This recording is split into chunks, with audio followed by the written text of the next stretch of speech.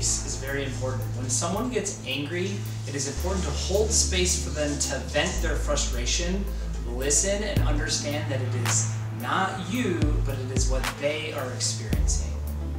Okay, so when you hold space for someone, you allow them to vent and appreciate their perspective. And again, they might be pointing the finger at you, but it's probably not your fault. It's probably a reflection of what they're going through.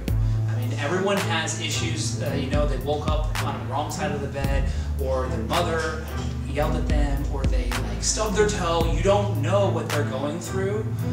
So just, you know, hold space and then let it go. And letting go is a great manifestation technique that I like to use myself. Letting go can also mean separating from that individual, taking time apart, and then returning back in bliss.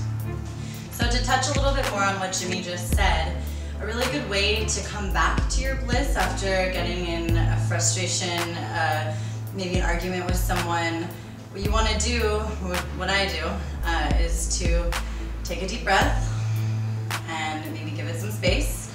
The best thing, in my opinion, is to take a walk and just kind of leave the situation and let the person know that you need a few minutes to kind of collect your thoughts and just be in your own space, that you can come back as your full self. Because when we get into frustration and anxiety and we're feeling high tension, we're not coming and acting as our full selves. We are allowing the endorphins and the adrenaline to kind of think and speak for us. We get a little too in our head. So the best thing you could do is allow space, take a walk, take some deep breaths. One of the breathing exercises I really like to do is to close your eyes and breathe in all of your air to the fullest extension, fullest capacity of breathing in your air. I like to count to 4 and then hold it and breathe out all of your air.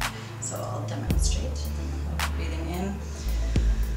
1, 2, 3, 4. Hold and out. 3, 4. And then back in again.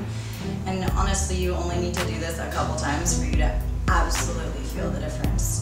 The blood starts flowing through your body, you are immediately calmed, and you just let go of anything that's happening in the moment, and it really just brings you back to yourself and allows you to be fully present in the moment.